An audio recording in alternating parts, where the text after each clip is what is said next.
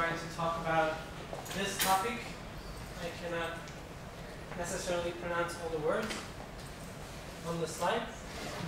I'm the lead for the multilingual initiative in Drupal 8. We started that over 4 years ago, and there's a lot of work in this initiative, and what I'm going to talk about is a distilled experience of what worked for us and some of what did not work for us. There's a lot more that did not work for us that I will probably not talk about, but we can definitely talk about in the questions. So I believe in the spirit of repeating what works. So if we can repeat what worked here, I think that will be very helpful for the rest of the community. The talk is aimed at people who would want to do something in a community and either are not bosses with direct power to direct people, to tell them what to do, or they don't have the money to do so, or they have a desire to do a large-scale project that they think they will be unable to do, but as I think this project proves, they will be. So I think the lessons are useful in a lot of ways, and I distilled them from the multilingual team. And I want to start with the lowest point of the initiative. For me, at least, was 2012, May 22nd. Any guesses what happened on that day? Storm? Storm, yes. Lightning? So the Views in Drupal Core initiative was announced on that day. And everybody was celebrating, and I was freaked out. Jesus Christ, they're going to destroy my work, they're going to steal the people, they get money in the project, I will not have people to work on my team, they will, I don't know. So it was like the doom moment for me. Because, so I was already working for a year on this initiative. They were getting people off my team, paying them to work on Views. And Views is like 4 times as big as the most popular multilingual module on Drupal.org. So I was like, ah! I was in rave. And I sent an email to a lot of people who were in leadership positions, including all of the Views in Drupal Core team, that, among other things, said that, in short, I cannot really tell at this point if I should be extremely happy for Views being funded or be totally terrified that it makes it impossible for the multilingual team to reach its goals unless money is involved. So that was the burst point in my work on the initiative in 4 years. And it basically came from my very wrong understanding of how I should do project management in open source. Because a classic project manager, I've heard, I'm not a project manager by training, sorry.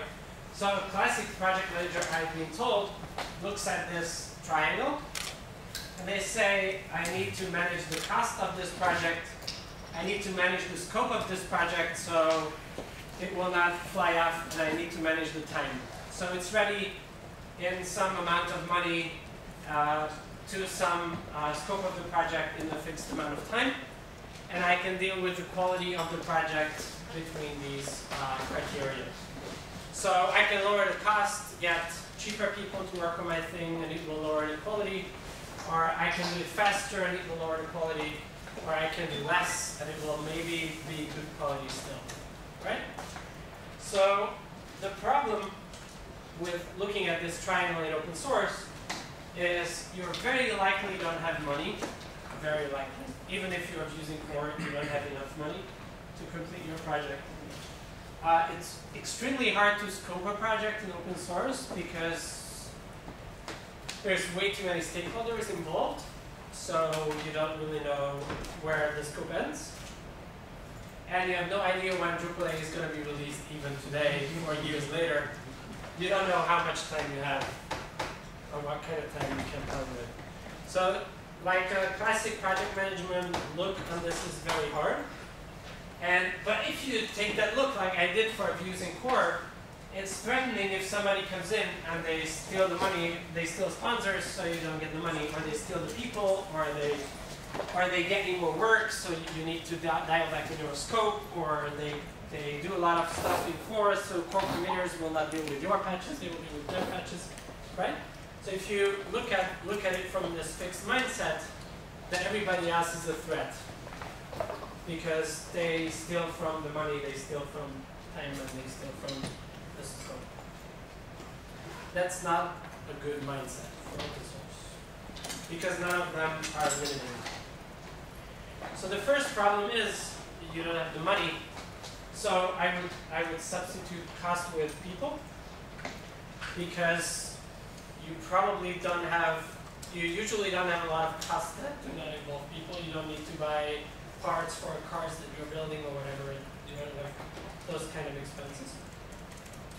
And if you would be lucky to direct those people, then you could manage the other two. So let's say you're Google and you build Android, and you team up with a few other companies and you have people working on Android.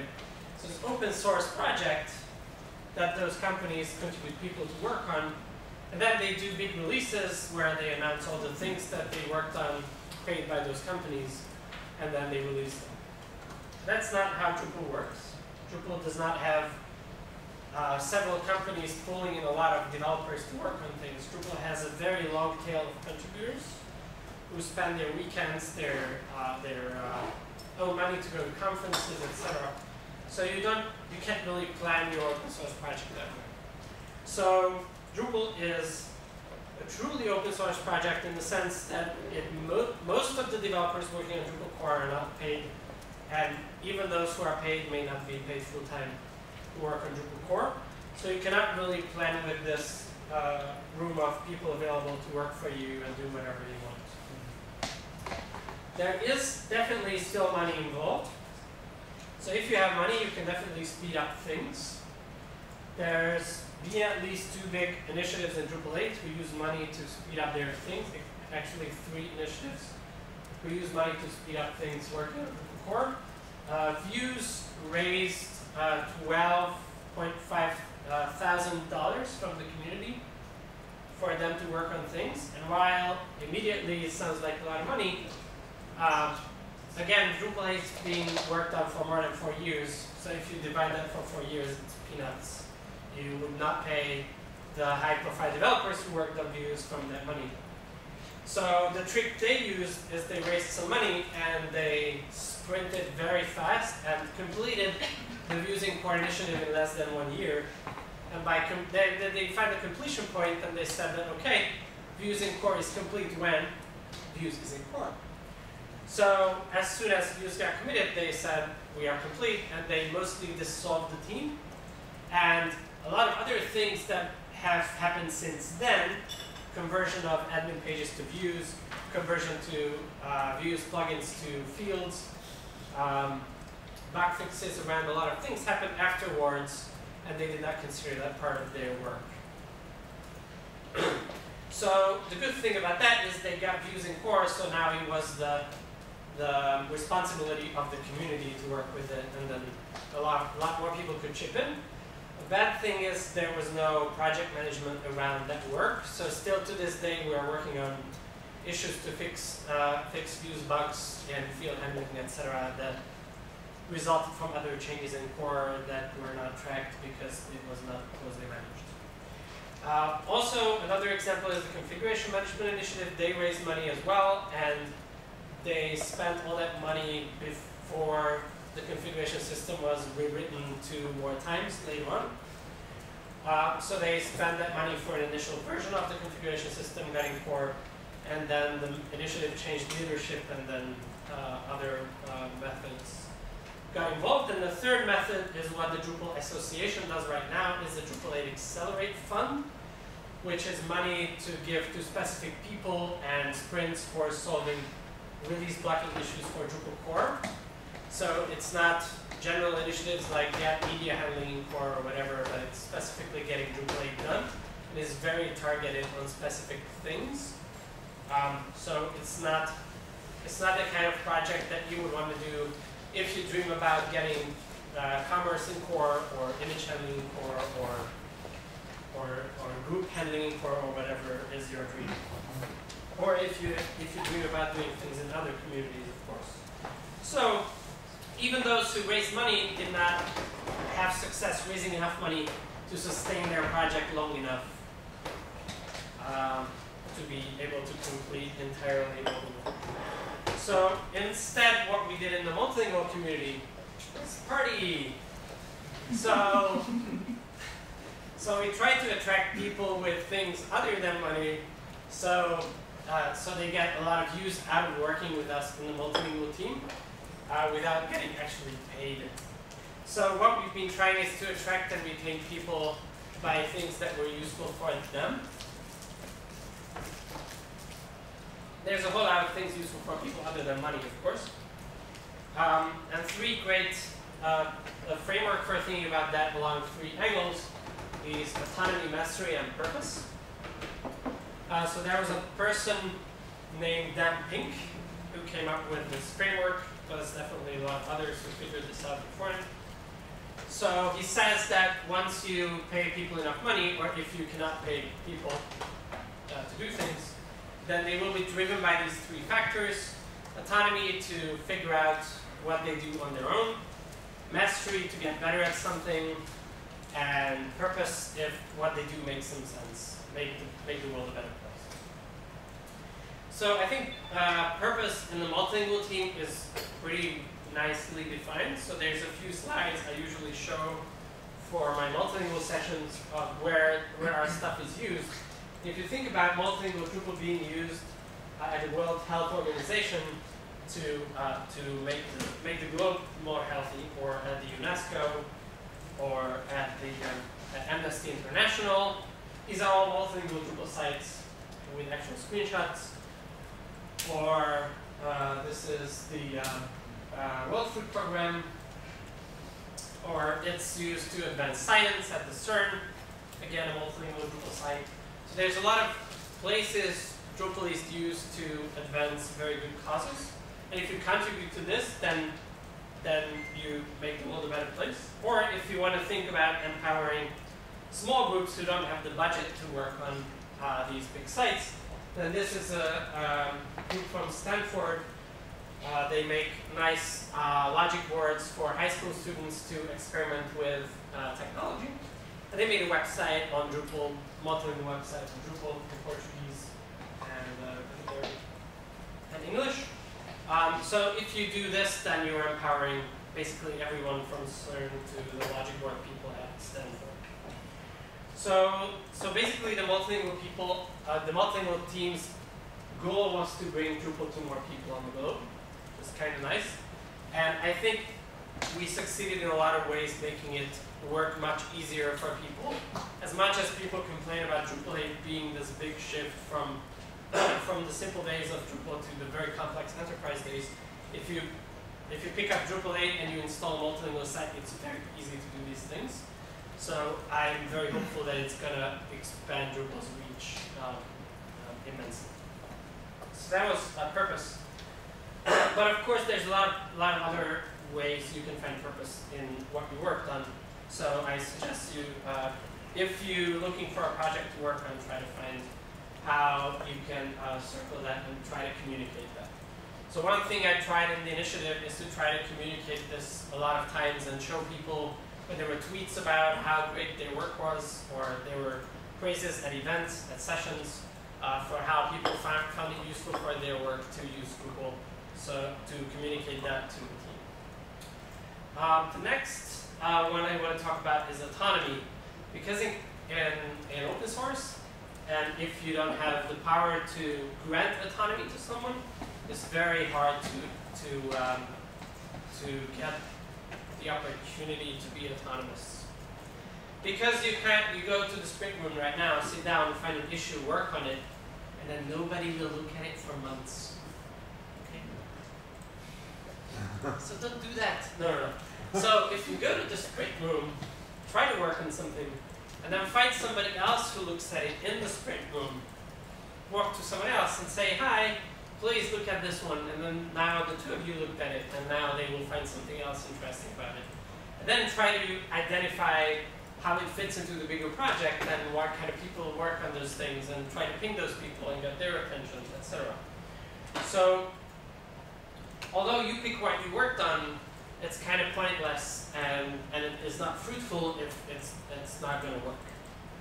So, what I tried in the initiative is to get a sense of autonomy to people by empowering them to make what they selected to work on happen, try to connect them with the community, and try to make what they started to work on happen at the end. I don't have decision powers to what's getting into Drupal 8. I'm not a core committer of Drupal 8. I technically actually can commit stuff to Drupal 8, by the way. I made 3 commits, but I'm not, by policy, I'm not allowed to commit to Drupal 8. I can commit emergency patches. But there is a very nice person who actually started from a very different angle and arrived at the same point. And that's David Marquet. This person, David Marquet. So he graduated in 1981, top of his class from the U.S. Army, U.S. Naval Academy, sorry, which is an institute renowned for developing leaders to serve the U.S. nation. So he joined the submarine force to exercise his experience. And along his journey, one of the things that bothered him was the traditional leader-follower model, where you tell people what to do and they follow you, and that's what captains are supposed to do on the ship, right? They go in and they tell you what to do, and you need to follow the orders. So he tried to introduce a model of autonomy on the ship where he was engineering officer at the USS Will Rogers, and that completely failed. It didn't work. People didn't understand what to do. There was chaos. So they resorted back to a leader-follower model. And then he was trained for a year to take over a nuclear-powered submarine, the USS Olympia. He was training for a year to take it over. And then 2 weeks before he took over the ship, somebody else re-signed on another ship, and they say, "Hey, David, why don't you move to this ship?" So he had 2 weeks to retrain for a USS Santa Fe, which was a different kind of ship that he did not know about. It was also a nuclear attack submarine. So you're a captain of a nuclear attack submarine, you have no idea how it works. And you need to give orders to people. So less than a month later, he was on the ship, Santa Fe, and there was a simple drill to simulate a fault with the reactor on the ship. So what if the reactor goes off? And he shouted some commands that he believed right to fix the situation, and the officer on deck repeated the commands, and then nothing happened. And then he was like, "Wait, guys, why are you doing what I'm telling you to do?" They were like, "These commands are not valid on this ship. They don't make sense." And he was like, "But why don't you repeat my command then?" "Because you're the leader, you're the captain. I'm supposed to repeat your commands." And then when it reaches the point where it needs to be executed, it doesn't make sense. They're like, "Ah." So that's not a good way to work on a nuclear submarine. It's gonna end in catastrophe. So he decided to try a different thing because he didn't have the time to learn the ship, right? So he needed to delegate authority by asking instead of giving orders. So the classic leader-follower model is this: captain says, "Submerge the ship." Then the subordinate says, "Submerge the ship, aye." Okay, that's what happens. So he first experimented with pushing control down, so that he's not going to decide if the ship needs to be submerged.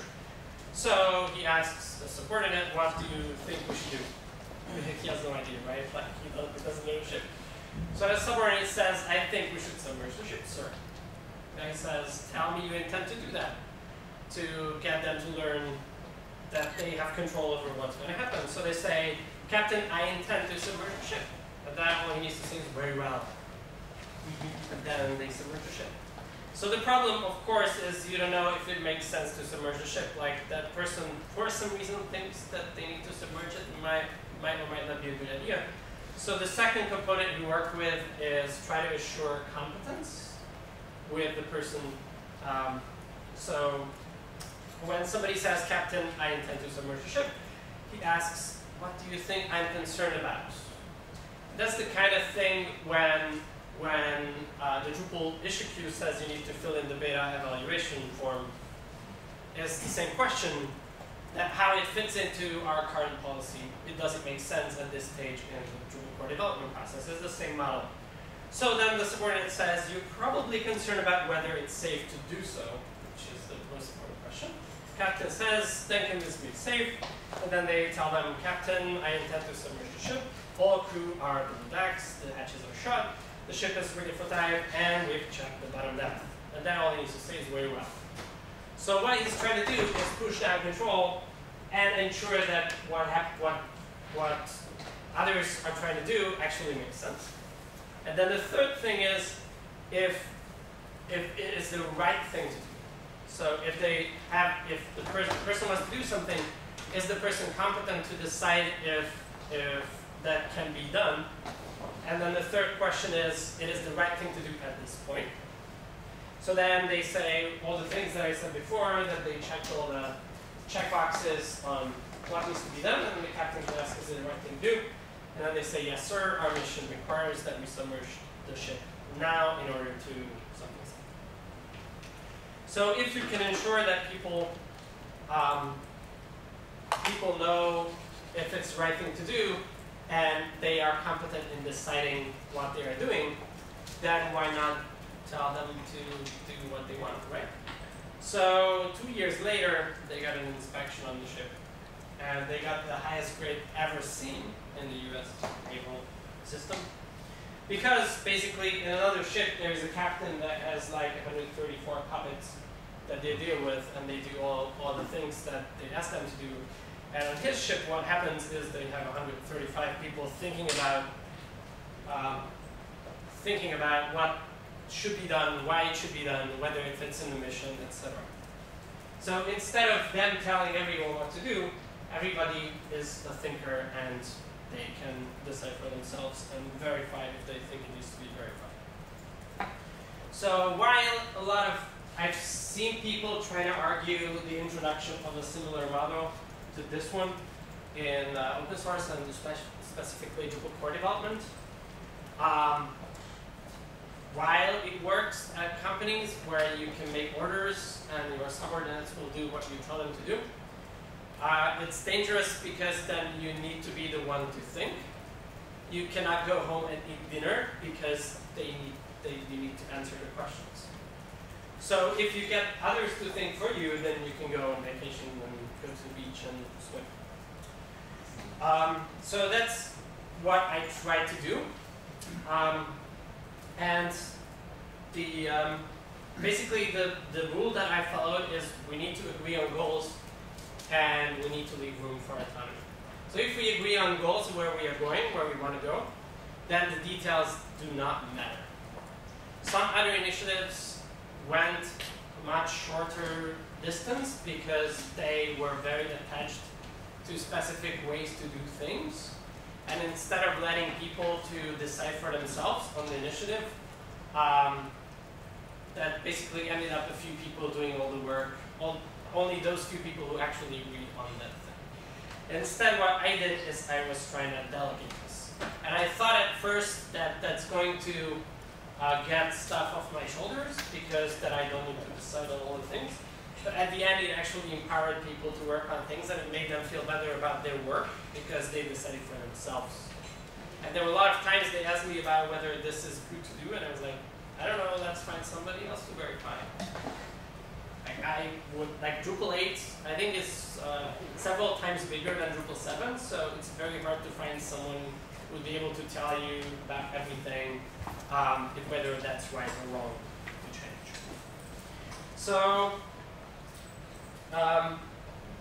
so the way I devised trying to give autonomy to people is to support them in making their things happen and making their ways through. There's actually a new documentation now that documents the main stakeholders in Drupal governance, which is basically the people working on different areas of Drupal core. So now, that wasn't available 4 years ago when I started, so it was in our heads to try to figure out who to connect with you to review your things. But now it's documented, So if your dream is to get image handling in core or to have better responsive something, then you'll find the people there to connect with.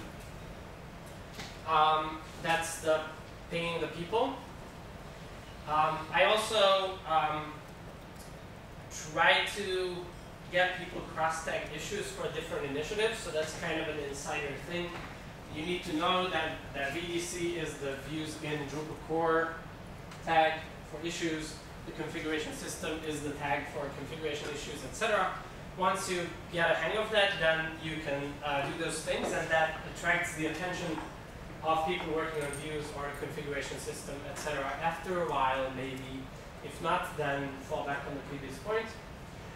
If all of those fails, then you can still pair up people and issues. And by the way, by default, you should pair up people and issues anyway. Because if you don't pair them up, you go to sprint, you work on something, you leave this conference.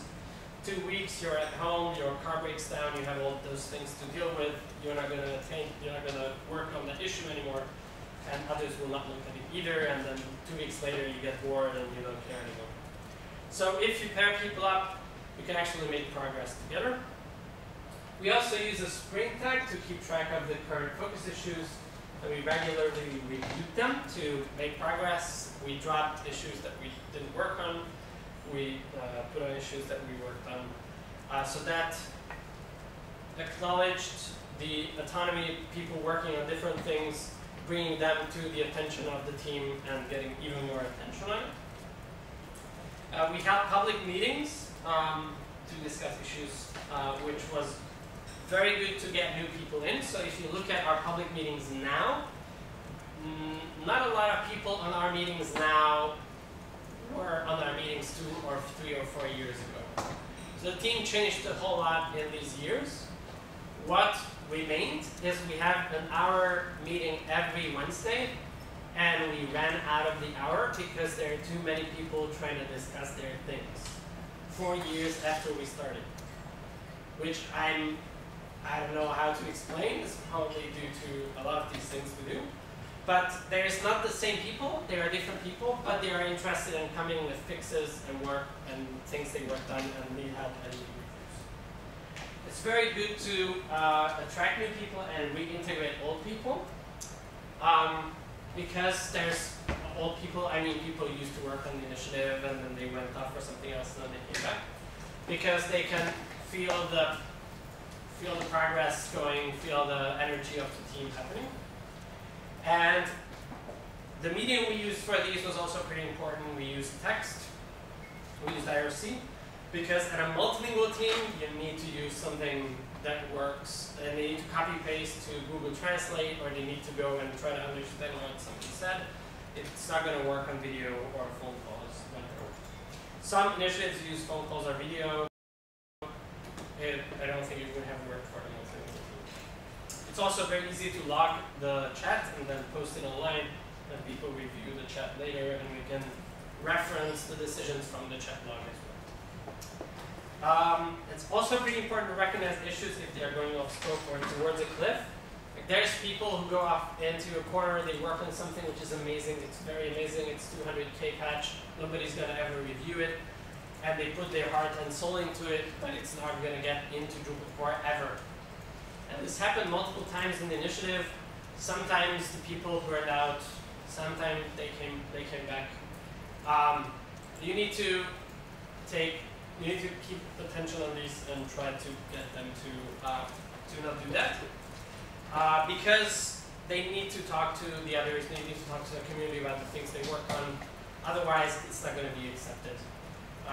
Nobody's going to review a patch like that unless it's very important for Drupal core. And if they're going to work on it and nobody's going to accept it, they probably burn out and never come back. So you're lucky if they come back. You also need to recognize when somebody becomes unavailable. And if they worked on important things, try to get others to work on them. So when they come back, if they come back, they find that something happened with what they worked on and somebody else found it valuable. If you actually find it valuable, try to find people to work on them. Sometimes I took on work from others when required attention. And last but not least, I think it's very important to praise people for working hard and also praise people for taking time off. It's not a problem. Go on vacation, go take time off. We've had people with all kinds of reasons on initiative to go off for months or whatever, and that's fine. It's their life. If you care for them, if you praise them for taking the time off, you actually have some chance for them to come back.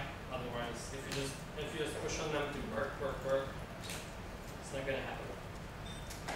So, as I said, I delegated responsibility on the initiative, and I thought that's going to be 3 key people on the initiative. These 3 key people.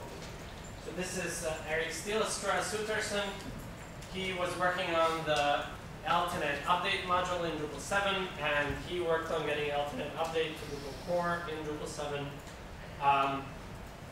The middle person is Jose Rejero. He worked on the I18N and the variable modules in Drupal 7, and he worked on the configuration translation system in Drupal 8, naturally. And the person on the other side is Francesco Bosella. He worked on the entity translation system in Drupal 7 and the language negotiation and type system in Drupal 7, and he worked on those in Drupal 8 also. So that's kind of nice if you have people like these who are happy to work on things even for years after they worked on the same things in Drupal 7, and now they need to rewrite the whole thing again in Drupal 8 2 or 3 times because of BSR 0 and 4 and 5 and 7 and 11 and 12. So I relied on them to work on these things, but the reality is you delegate responsibility to them, but they are not going to be available all the time either. All of them had extended leaves from the initiative, if you can even say that, where they worked on something else, and in those cases we tried to find others to work on them. So we have several other people who are knowledgeable in any translation area or the configuration translation system, has multiple maintainers in Drupal core, and actually in Drupal 8 none of them are Jose Rejero, so he basically managed to pass on that to other people as well. So it's very important to plan for successors, so that you're not relying on specific people, because that's not going to work, even for yourself. Successors, and cultivate small teams around things so that when somebody goes off and does something else, then it's fine because it doesn't really affect the work getting done. So one story for that is I've had very difficult life experiences in the past 4 years. Last year in the summer, my wife had internal bleeding. She lost 2.5 liters of blood, which is about half of your blood. Right? So we were in emergency, and she almost died, and she was operated 11 p.m. Sunday. And that was right at DrupalCon Austin, I think. So I was obviously not there at DrupalCon Austin. I was back home with my wife. And I was thinking that maybe her death, but she's fine now, but it was very difficult. And I was very lucky that I had this team, because I've had people on site in Austin who led the multilingual sprint, who did multilingual sessions, who presented multilingual workshop, who did multilingual BAF, all of those things, because I never try to keep these to myself. And then they got together and they sent us this photograph from DrupalCon Austin. This is not the multilingual team. There are a lot of different people from the community, some from the multilingual team. And they promised to send us that paper. They never sent us. But what confronts me much better is that my wife is fine, and we now have a very beautiful kid who's 4 months old. So practically, like if you count it back, so if we have a kid 4 months old, and my wife almost died last summer, if you count that up, then it's, yeah. So it was not an easy time afterwards either. So I got a lot of support from the team. So this was directly in Austin, and then afterwards I was practically not attending events for a very long time. I think this is my first conference I'm speaking at after DrupalCon Amsterdam, I think, or something like that, which was last fall. So it's quite some time for someone who's speaking a lot. So how to build up that team? As I said, if you pair people up on issues, that they will develop expertise of each other. If you are not required to make decisions, then you can go eat dinner, as I've said before, or live your own life and have your own problems. You need to recognize that whatever you work on, you'll have a very wide variety of needs in your work. So what we recognized is we needed help text written, we needed usability testing, we needed testing complex features, we needed help from views, we needed help from a lot of other places. We got a lot of help from the Views initiative. If you attend my session later today, you'll see that like Views is a godsend for multilingual. Thank you, Views initiative. I'm very happy for them. We'll return to that again in the session. So recognize all of those things. One of the things we did is we did usability testing. And we got a lot of new contributors on the initiative thanks to that. There was Dharmesh Mistry and Lisa Rex and Boyan Summers from the usability team who helped us write test scripts to test Drupal 8. We had people conducting the tests, myself and Ishtvan. We've had Kathy Thace in Chicago conducting tests, and we've had Ranko also conducting those tests. So we distributed the test script, and we got a lot of test feedback from different places recorded with Google Hangouts, very easy free thing to do. And we built in a lot of the feedback to fix the usability problems we found and made Drupal 8 better. So this is kind of a thing that we did several years ago, I think 2 years ago probably, so way back in the day. Because we thought that, hey, we have a user interface in core now, we need to test it. We didn't know if Drupal is going to be released in a year or 2 or 3, who knows, but they need to be good. So as soon as you have these problems, you can integrate a lot of new kind of people into your initiative. And you never know what they're going to help you with at the end. Another thing that we did is providing added value with radical transparency. So as I've said, we distributed the test script, but we also distributed something much more valuable, a Drupal 8 demo distribution for multilingual things. So this is, we did for last year DrupalCon Amsterdam with Amy Dagman from Hook 42. We sat down, we wanted to do a workshop where we can walk through the good features of Drupal 8 multilingual. So we made a distribution that you can install in 4 languages, and it has Google Translate text, so if you actually know French, then you'll probably recognize issues here. But it has all kinds of things from views to menus to content types, etc. And that was the first step to develop the distribution. We also developed slides, and we developed a 23-page handout with detailed description of the workshop. And we published all of these online, so people can deliver this workshop anywhere. There's actually someone delivering it in a couple months in India. That we didn't even know the person. Like, they found the workshop, they now do it in their native languages there.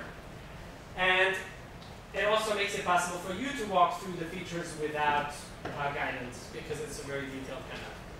So this brought us a lot of new contributors in terms of doing this, doing these sessions, presenting these sessions, and we hope that it's also provided a lot of insights for people in what we are doing. We also, as I've said, we had a friendly format for online meetings. Text worked very well. And we figured out that we need to meet and work in person. So virtual, open source work, kind of nice, but it's hard to make really good progress in a virtual setting. So what changed for us and for the Drupal community in general was DrupalCon Denver, had a few people attending, was the first thing for the multilingual team where we organized a pre-sprint and a post-sprint before and after the conference. So DrupalCon is normally 4 days if you attend the DrupalCon. It starts on Tuesday, unless you go to a training, which is not 4,000 people. It's just a couple hundred people. So you go to Tuesday. There's 3 days of sessions and then a sprint day. And what we figured out is you're traveling through the half of the globe anyway. Why not arrive early and leave late? So the 4-day conference, we've added 5 additional days to the conference, 3 days before and 2 days after. And we did that for DrupalCon Denver. And there were some attendees. Then we figured out after the fact that the Views people also organized something, but they didn't tell others because they had funding and they didn't want this problem about that, etc. So we got that done, and we were very happy with that. And now, if you look at the DrupalCon schedule, the pre and post sprints are a standard part of the DrupalCon. They promote that on the sprint page. They have sponsors for it. They organize the contracts for the space. They help with ordering food. So the thing that we did for the multilingual team at DrupalCon Denver, because we wanted to get it done, transformed DrupalCon from 4 days, or 5 days if you attended the trainings, to 9 days. It's not bad. So the reason that it's much better to work with a longer setting is you can actually sit down and get something done in multiple days. If you only attend a Friday sprint, you sit down, you work on something, and by the time you set up your development environment, which has an outdated PHP version, and your web server is broken, and then you need to update your Vagrant box and whatever, and then by the time you set it up, it's already afternoon, you went for lunch, you want to chill out a bit, talk to people, have coffee, and then you work on something, you post it, maybe you don't post it, you're going to post it on the way to the airport, but that's not going to ever happen. No, forget about it and that's stuff. So if we are in the same space for a longer time, it works much better. And the next thing we did is right after DrupalCon Denver, DrupalCon Barcelona happened, and by then we organized the extended sprints to, not DrupalCon Barcelona, Drupal Dev Days Barcelona happened. And by that time, we organized the extended sprints together with the Views team. And we got Pedro Cambra in Barcelona to help us with the space for the whole week. And that, again, transformed Drupal Dev Days, because Drupal Dev Days used to be a 3-day event, and now it's 7 days, because it starts on Monday and it lasts until Sunday night. And now, if you go to Drupal Dev Days, there are no sessions on the first 3 days. And there are still this many people at Drupal Dev Days working on things. There are no sessions to attend. They just sit down and work on things. And now the organizers complained that in Szeged we upped the VAT by actually ordering a place for every day, all day, all night, and gave them food and everything. And they're like, no, it's very expensive to organize Drupal Dev Days, because you have all these printers coming and they need food and then it's pays for a week. It's crazy. I'm kind of proud that we started that in Barcelona with the multilingual sprint. Sorry for the hardship with organizing Drupal Dev Days at this point. So what the sprints help you is get better at things. So we've collected a lot of quotes at Drupal Dev Days Szeged, where people sit down on Monday and they could actually work with lead core developers, major core developers on things, and they get things done by Wednesday. And it's very empowering to learn things and get better at things, and that's where it comes back to mastery. And for that, I actually had a special person to talk about who was mastering her skills in guitar play back at DrupalCon Denver, same event, Kathy Pace, but she did not end up playing that much guitar because she found us in the lobby sprinting on multilingual. So what happened for her in Denver is that she went into the sprint on Friday and her drush did not work.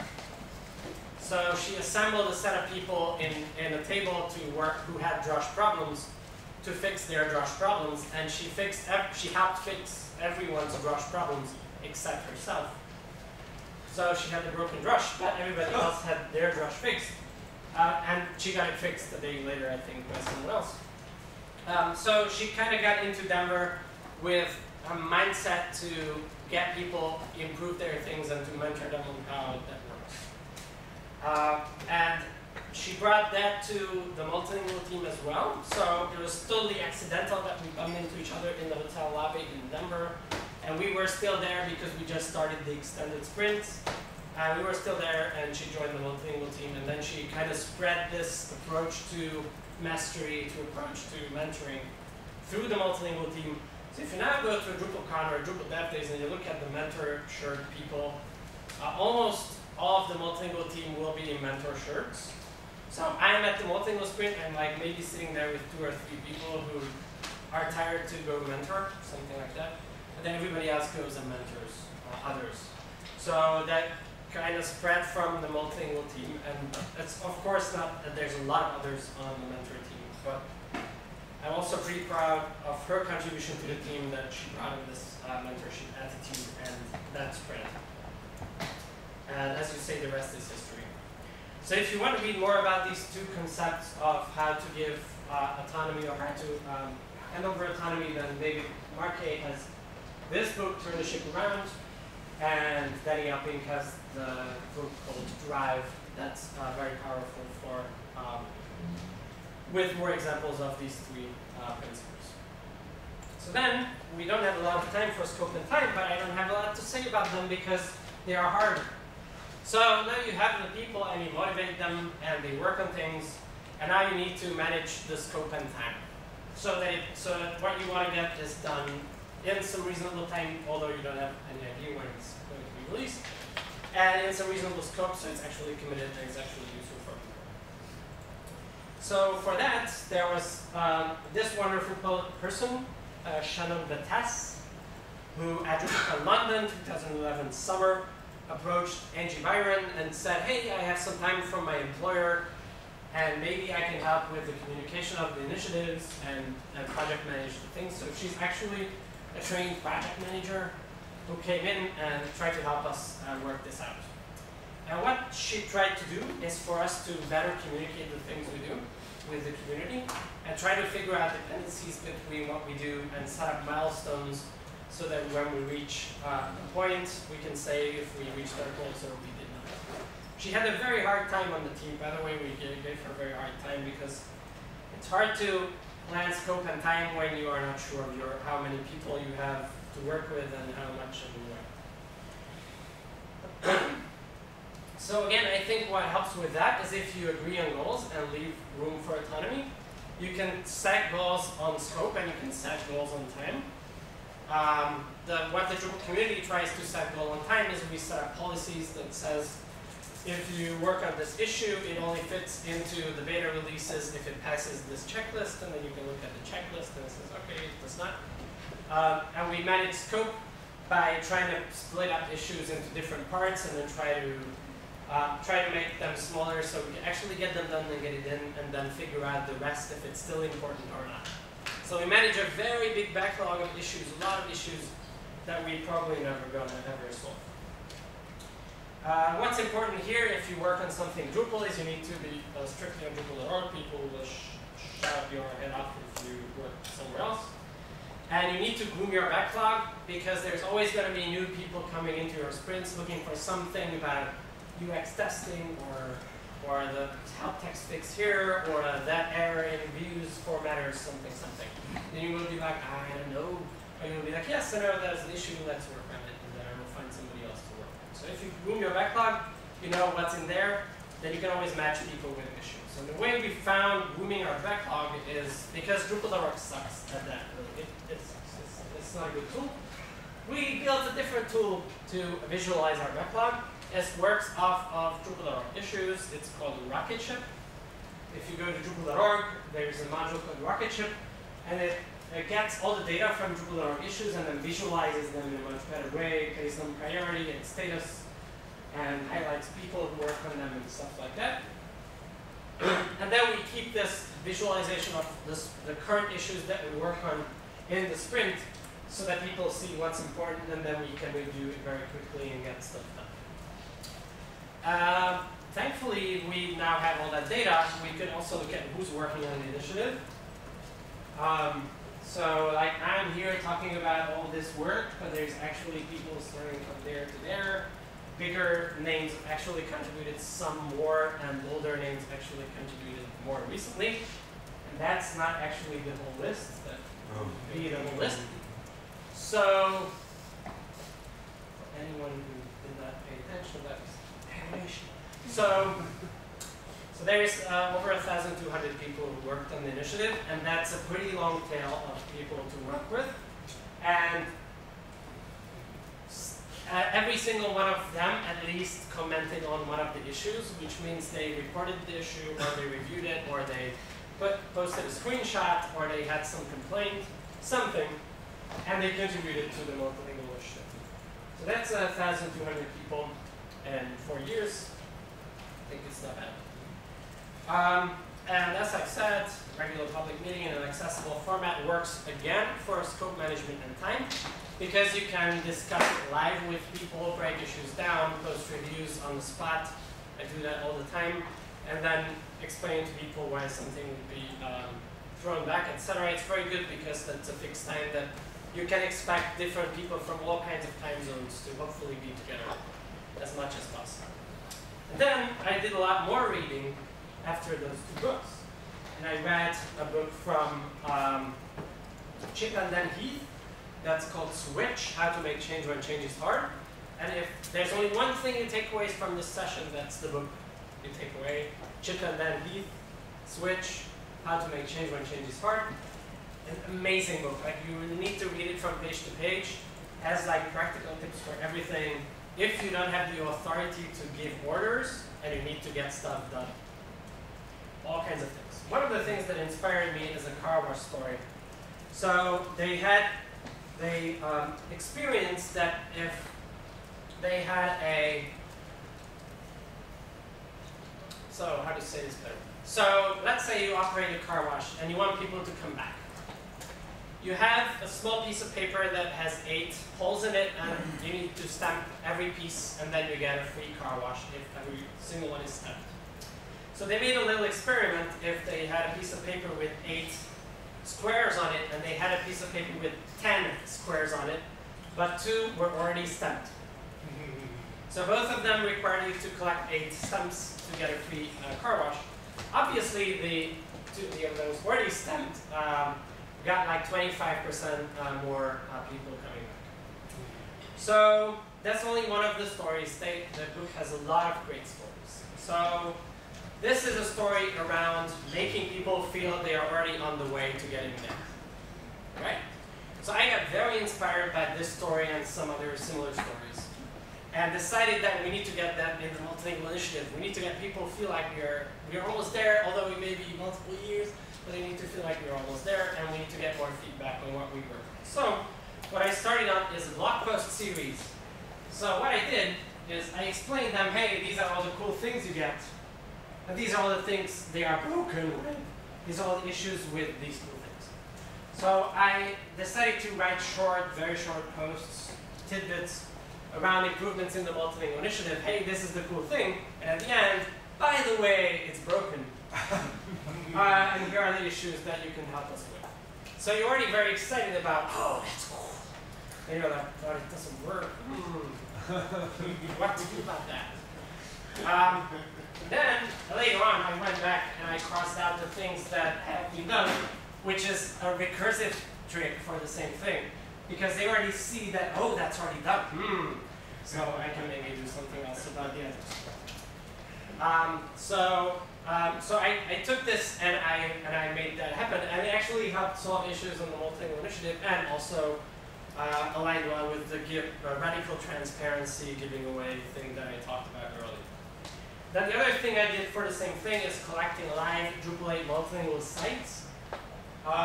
This is also a live thing. All of these are Drupal8multilingual.org, by the way. So now there's a list of live sites. So if you work on a multilingual initiative, you can see that, wow, I actually help these people, these companies, businesses, etc., to set up their sites. And then, most lately, I decided that we need to be even more looking like we are done, because we are hopefully almost done. So I created a very short 3-minute video about the initiative that summarizes the top benefits, and then made a list of the top benefits. So I kept iterating on the site to adapt to the state of the initiative at the time. And it seems crazy, right, that we make it look like the Drupal 8 is ready. But data proves it, that we need to make it appear that Drupal 8 is ready. So this is actual data from XJM, Drupal 8 Drupal issues in the data phase. And every issue on the chart is different. So we started with a number of issues and then we solved them. So these are the issues we fixed. And these are the issues we found. So we keep fixing issues, but then we find new things. So it's not like we keep working on the same thing. We need people to look at Drupal 8 to use it and find those issues and then help us fix them. So it's not. So we need to get people to use it, and by showing that actually people use it and by showing all the benefits that you get from using it, we help get more eyes on it, and that's where it comes back to new people on the discussions appearing when we get stuff fixed. So if you need to put that in your own framework, if you need your own initiative solved in Drupal 9 or Drupal 8.1, look for the release process descriptions of Drupal. This is the release process description for Drupal 8. You need to adapt your approach based on where you are. So we are now at the end of beta releases, nearing release candidate. So we need to focus on critical API changes and release blockers, and people should start creating new modules, and site builders should start testing Drupal 8. So you need to adapt your communication to that approach so you get the best feedback and the kind of people you need to solve your problems. So if you want to get media in Drupal 9 or Drupal 8.1, then adapt your approach to the process. And then, good luck timing dependencies. I don't have any good suggestions for those. There's a lot of people working on all kinds of things in Drupal core, so it's very hard to time those right. It helps if it takes 4 years, then you have some wiggle room if you don't get things right. So if you want to learn more about these tricks, I really, really, really suggest you read this book. I'm just rereading it right now, by the way, and it's still golden. So as I've said, looking at this is not a very good idea, but if you look on these angles, you need to think about people as an infinite pool. If you can give them autonomy, help them master their craft, and give them a reason to come to you, then they will come. Because they get better, they decide what they work on, and they work for something useful. That's always nice. For scope tracking, I suggest communication, communication, communication, communication. That's what Drupal core does. And they always tell you where are the releases, what are the policies now, what are the criteria for things getting in. And if you communicate well, then people will understand that and they will be able to adapt. And you use issues and break them down to smaller pieces, so you can push things later if you don't have time for them. And you agree on goals so that you can keep the scope in check. You have something to check against. And for time management, you can try milestones and tracking dependencies, but it's really hard. So that's the hardest part. We'll really see coming up in Drupal 8.1 that should only take 6 months how we do on time and scope. That's going to be a real check, I think. So in summary, instead of being freaked out that everybody else is, that people are working on other things and they will steal your things, be actually happy about that they work on other things because they solve problems for you. They bring in new people. You can help solve their problems so your things work better. And you can adapt to whatever situation comes and get better at making things happen that you want to. So that was my talk, and I actually used up all the time, so we'll see if we have time for questions. But that's all I had to say. Thank you.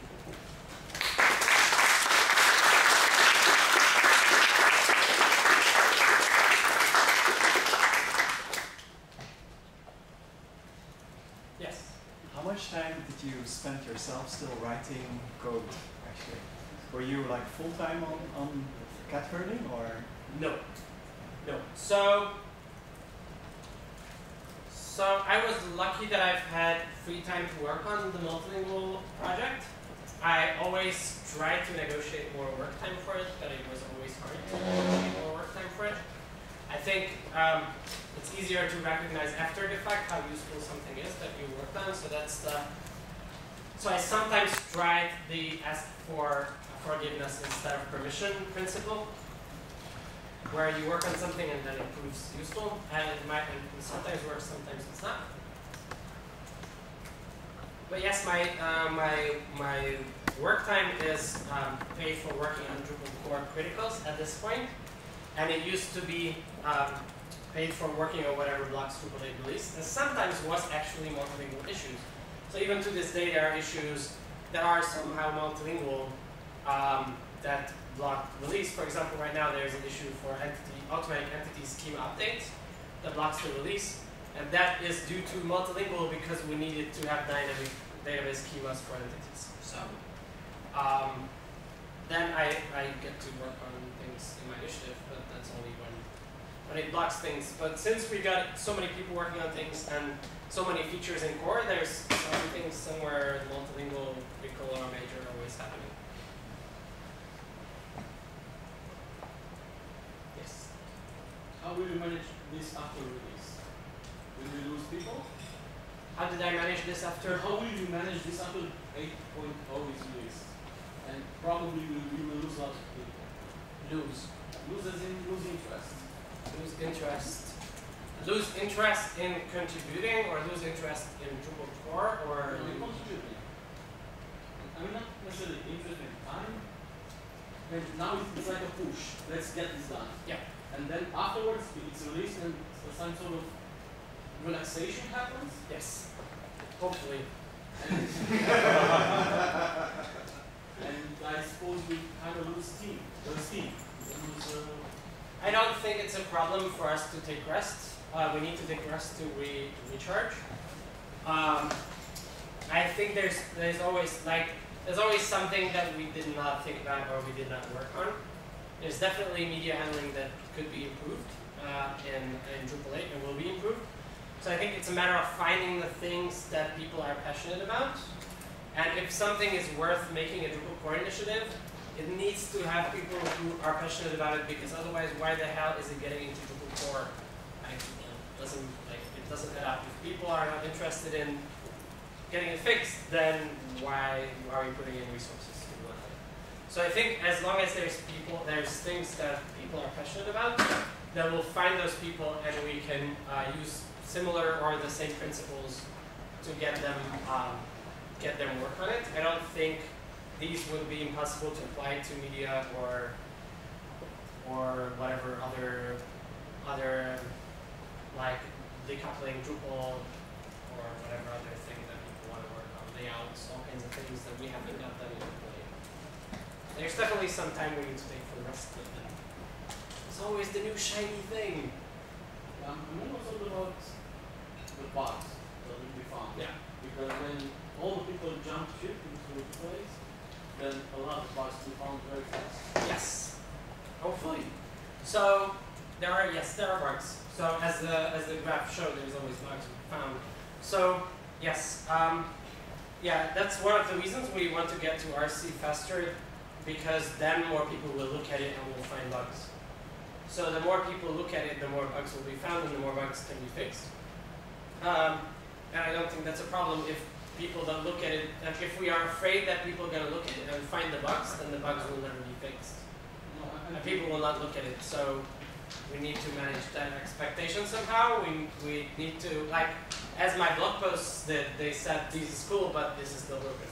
So we need to manage expectations in some way that, yes, it's very cool, but it's not entirely fully ready yet. Did you have anybody who was like your brain trust for thinking about these community hacks that you've basically been doing? Because it really looks like you've been very consciously engineering the initiative and the community and like working on improving how things work. Did you have like a team of people that's kind of met about that regularly, or there was just you and then some random encounters? There's a lot of random good luck things, Yeah. like the way that Kathy brought in the mentoring mastery aspect. I haven't thought about it that much, and then I realized that after the fact how important it was. I would not take credit for all of the things here. I definitely read a lot. As I've said, the Switch book really opened my eyes and made a lot of things happen that I haven't thought about before. That helped the initiative. So there's a lot of influence. I don't have a regular group of people I meet with. There's a recent pretty big fail. One of the things I tried is I have a talk later today, and I tried to be very clever and crowdsource the content of the talk. I was like, so let's get people to try Drupal 8, figure out hacks that they're funny hacks, and they send it in, and we get them prices. And I got Amazing Labs and Book 42, I've donated prices, and guess the number of entries the contest got. In a month, 0. So we tried a lot of things that failed, and I checked that idea with people, and I got feedback about how it was not understandable, and I did not consider the feedback enough. So I'm bouncing off ideas of people sometimes, and sometimes I just go off and do it because I have a half weekend that I can dedicate to doing a video or writing an article or something, and then see what happens.